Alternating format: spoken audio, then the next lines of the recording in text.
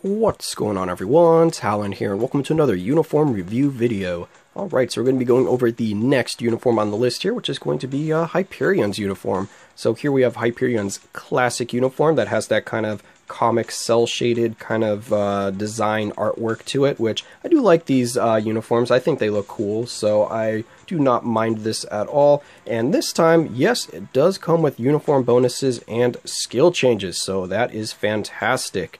So let's go ahead and take a look at those. The uniform bonus is going to be increased crit rate by 15%, which is nice, and then enhance the effects of the skill Solar Power, which is going to be his 4-star passive, and enhances, I don't know if I'd use that word there, it doesn't really change very much at all. So it changes his 4% HP heal to a 8% HP heal, which, yes, that is double, but it is still on a 15-second cooldown. So I don't know, I probably would have preferred the cooldown to be shorter, especially since he does get other stuff with the Solar Power, which is immunity to snare, which he probably should just have that all the time instead of having immunity to snare for 2 seconds when hit on a 15-second cooldown. Yeah, not too good. And then he's got a guard against like 1 hit for 2 seconds on a 15-second cooldown. So they could have buffed any of those others, or especially the guard hit, or even that cooldown, like that 15-second cooldown, that should be a little bit shorter. So I'm not too impressed with the enhancements to his Solar Power passive right there. But anyway, now we're moving on to the skill changes here. So this is going to be exactly the same. He still has the remove debuff 3 seconds and 20% max HP recovery with his base kit, so that doesn't change. So it's just going to be a skill animation change. And then the Solar Flare here, it adds the stun. So he didn't have the stun before, so that's nice. So he does get a stun on that skill, which is good. So now let's go ahead and jump into the skill preview and see what these new skill changes actually look like.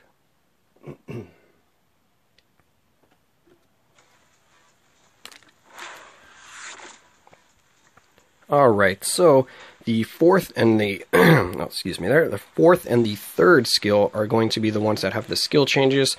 So let's go ahead and take a look at those. So the third skill here, boom, lots of hits, and then this is the change right here, is he now kind of has, I don't know, like a targeting feature right there where he's lost in space and then just kind of flies down and brings, what are those supposed to be? Are those meteors or just kind of like energy cuts? Oh, battery is getting low. I'll have to take care of that. Looks like those are just kind of like things of energy that almost look like fists or something like that, coming down to like punch the enemies down into the ground even more. Yeah. So yeah, pretty cool. I like the change, except, you know, it just makes the skill animation a lot longer. So definitely a very long skill in terms of the duration of the skill. And then the fourth skill, it looks like now the fourth skill is a full iframe, which I really like that change. It does look like it's full iframe. I don't really see that the X for the iframe kind of indicator going away and coming back like it used to, and it still is on his base kit. So his base kit is still exactly the same for his fourth skill. It still is an intermittent iframe as he kind of flies around.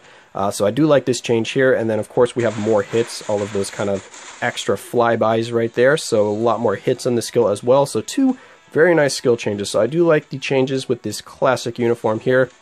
So overall, yes, I do think this uniform makes him better, and yes, I do think the two skill changes are really nice. They will increase the damage, but the thing with the third skill is I don't like how long it is. I think you can, yeah, you can cancel it out, but then of course you don't get the extra hits.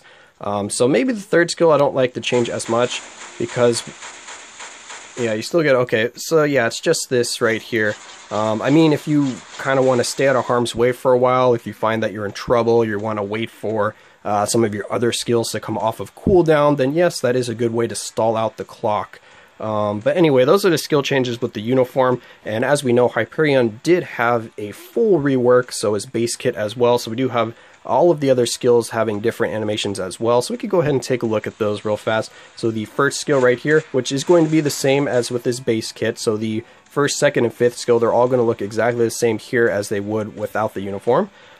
So now he has kind of an added iframe right there after like the first hit, and then it does more damage and more hits as well. So yes, nice change. All right, I can be happy with that. The second skill, however, is now a full iframe, and boom, we get like a vortex right there, so we get a lot more hits off of it. So yeah, the second skill rework, that one is really nice. I do like that skill a lot.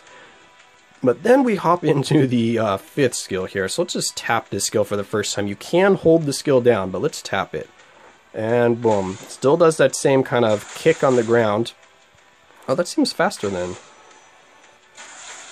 Well, anyway, the skill animation is pretty slow, but for some reason doing it right now, the animation seems faster than when I first had tried him out in skill preview. That's really weird.